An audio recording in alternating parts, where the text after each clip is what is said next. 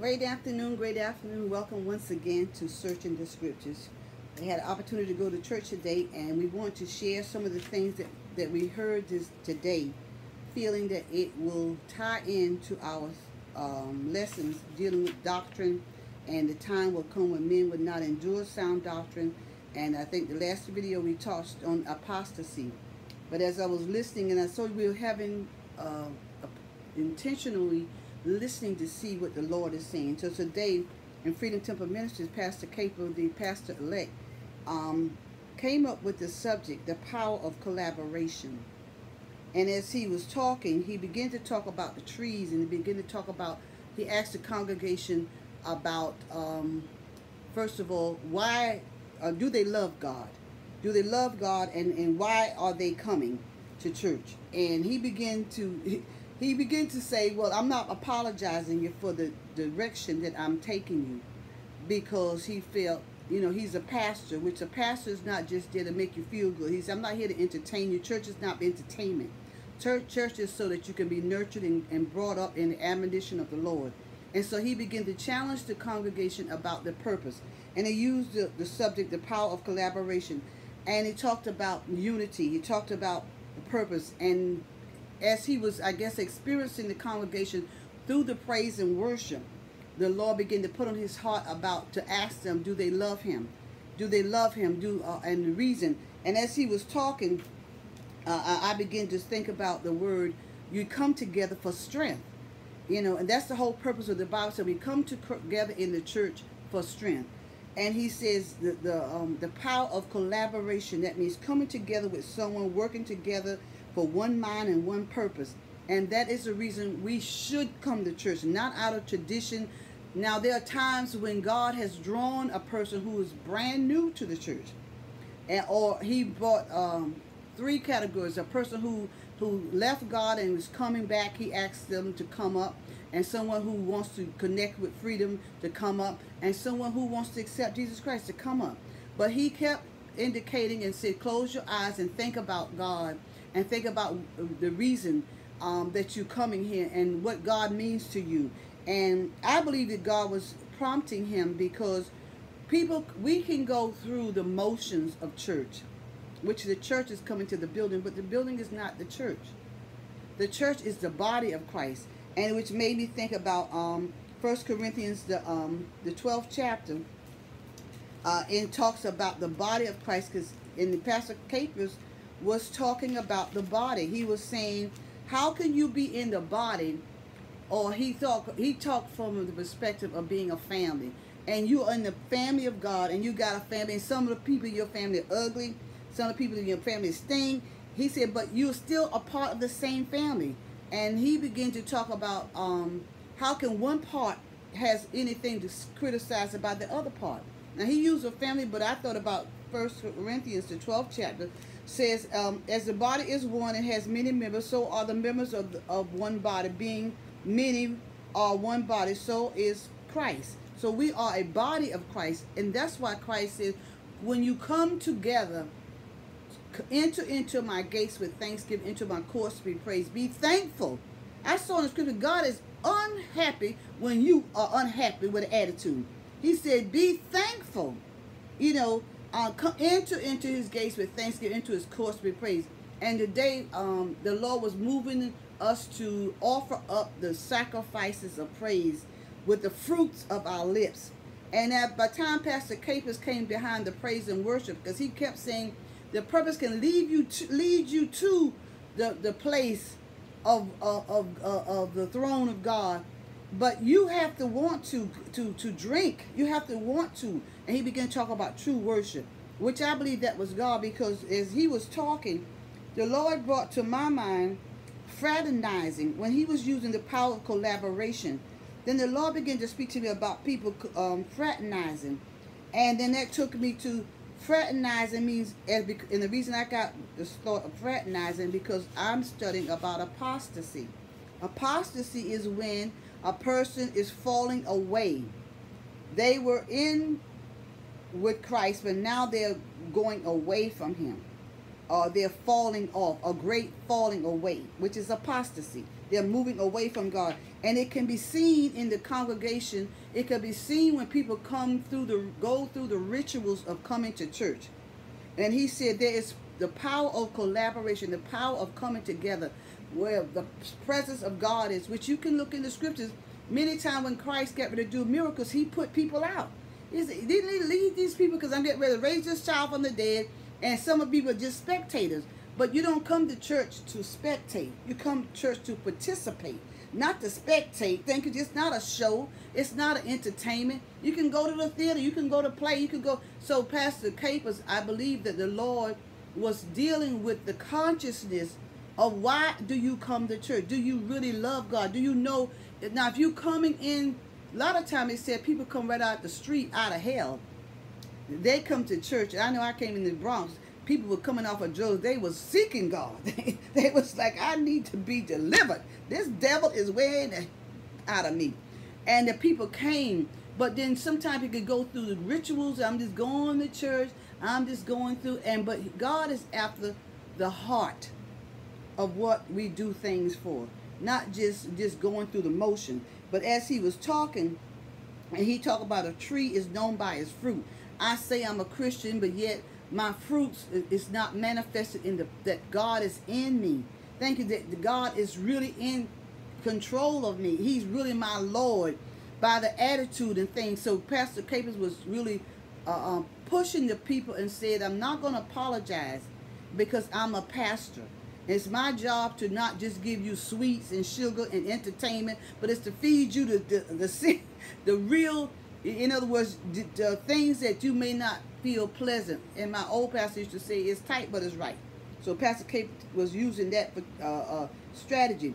And as he was talking, he began to talk, let the redeemed, because he kept saying, nobody should have to prod you to thank God when you know clearly that your soul has been rescued. Thank you, Jesus. And as he was talking, all of us who come in, you can't help but just, first of all, you're supposed to feel the power of God, the presence of God. It's not just the entertainment. It's not just for somebody to sing you happy and you go off. And even when they're singing you happy, you're still judging them. Well, they didn't do this right. They didn't do that right. But it's a participation. Thank you, Jesus. It's a service that you participate in. You're not just being entertained. So that's what he kept dealing with. The power of collaboration, fellowship, working together, coming together on one accord. And I thought that was fitting for what I'm studying about apostasy. People are falling away from God.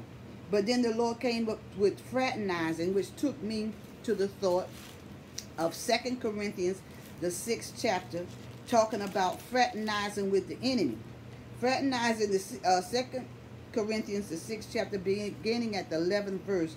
And it talk about the fellowship. What fellowship has the old Corinthians? Our mouth is open unto you, and our heart is enlarged, and ye are strengthened in us, but you are not strengthened or straightened in us, but are straightened in your own bowels.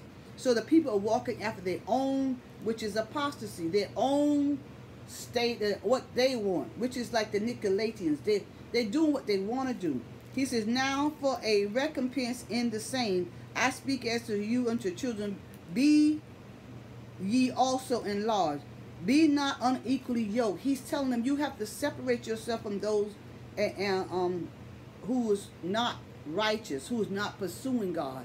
And this is the state of apostasy, the church being mixed with unsaved people who have no clean vessels with unclean vessels. Now, if you are a clean vessel and you keep hanging out with them girls who, or those guys who's, back in there when you was unsaved, they're going to draw you back. You're not going to draw them. Thank you, Jesus, because your mind is going to go back to what you used to do, and before you know it, you're going to be back there. That's why he said, remember Lot's wife, and it talks about in Hebrews, if those who came out, and the whole chapter about 11, if they had been mindful of where they came from, they probably would have returned back. And so, as Pastor Capers, and I believe God is prodding him to speak to the consciousness of people, the power of collaboration.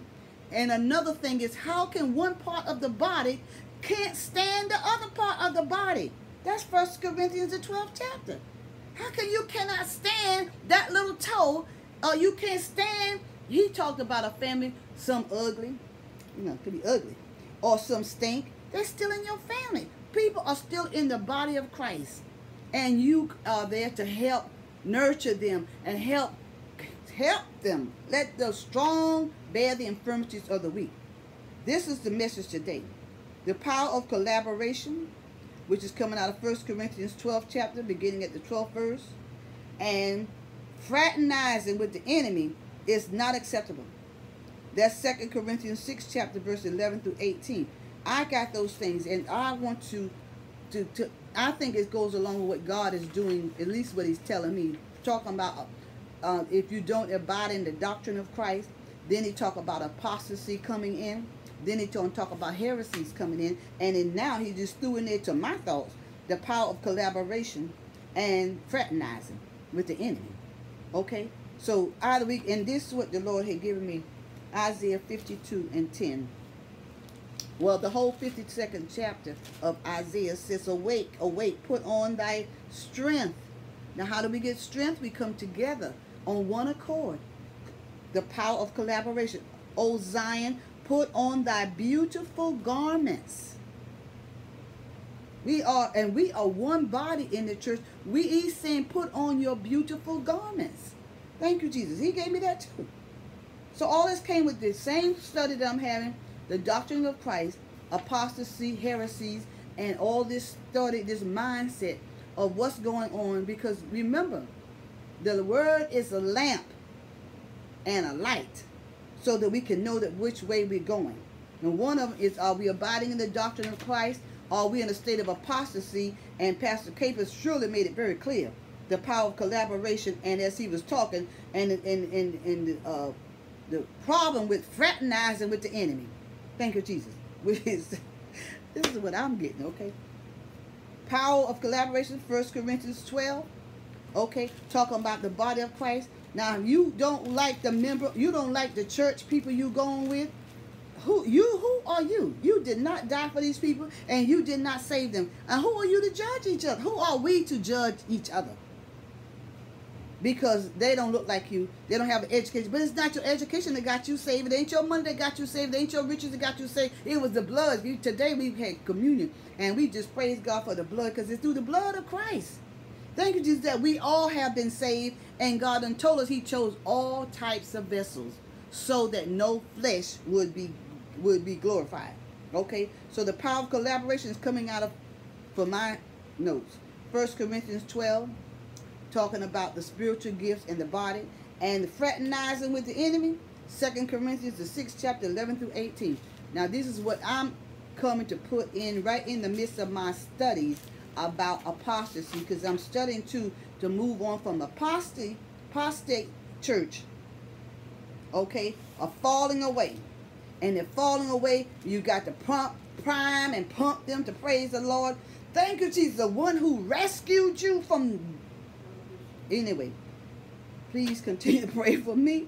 I'm praying for you. The next week should hope to go through dealing with apostasy. I got this here, collaboration, the power of collaboration, and the problem with fraternizing with the enemy. Okay? I will give you those scriptures, because God clearly tells us in Isaiah 52, it's time to stop putting on our garments. Okay? Putting on the garments. Get ready to go. Okay? So therefore, that's what we hold purpose. We're moving forward so we can get ready to go. And one, I was telling my sister when I came back, because you know how people get together and say, well, we're going to have a little conversation about what happened today. I said, we ain't going to put our mouth on none of this here. We ain't going to say nothing, because God is examining us. Thank you, Jesus. He's examining us, and we need to turn the light on ourselves. We ain't got time to turn the light on nobody else. We got time to turn the light on ourselves. But I want to put on it, because those who follow me, I'm purposing, and I'm not saying that I'm perfect. I know that's why the word. I come back and Lord, save me all over again, because it says, if you be counted worthy to escape. And all of these things will determine if you're abiding in the doctrine, whether you fall into an apostate state of mind, whether or not you're fraternizing with unsaved people and you think you're going to save them, or you think you save and you still saying you save and doing unsaved things. Somebody's just fooling themselves. Okay, so please pray for me as I pray for you. And we continue on this journey. Push the like button as we continue on in Jesus' name. Push the like button, okay? And encourage someone else to come along. Today we talk about the power of collaboration. Pastor Capers and Freedom Temple preached that message today. That was God prompting him to deal with the consciousness of why you in church and do you really love God, okay? He was dealing with them from a pastoral position. And he can't just give them, he said, I'm not going to just give you sweets and entertain you. This ain't no theater. This is a place of worship. And God looking for true worshipers who worship him in spirit and in truth. So the word was powerful, and not just the word, but his demonstration, because he began to say, how can you say you don't love people and they're in the same church? How can you, what kind of Christian are you? Okay, so anyway, this is for me. And I pray that if you follow me, I'm going to share you what God has taken me through. I pray that we will examine ourselves and see whether or not we are fraternizing with the enemy, or we in the power of collaboration. Whoever you are collaborating or coming together with, that's what's happening to you. That's the group that you should be in. Okay? And if you're in the body of Christ, then be there for the purpose of worshiping God in spirit and opening up your mouth, clapping your hands. God, in fact, God don't want you to come in. He said, come into my gates with thanksgiving, into my courts with prayer. Be thankful. He didn't tell you that for no reason. He mean be thankful. Don't just come there. Just be thankful. And when you've been beat up by the devil, you are thankful that somebody rescued you. When you really understand where he brought you from. Please push the like button and continue to pray as we continue on in Jesus' name. Amen.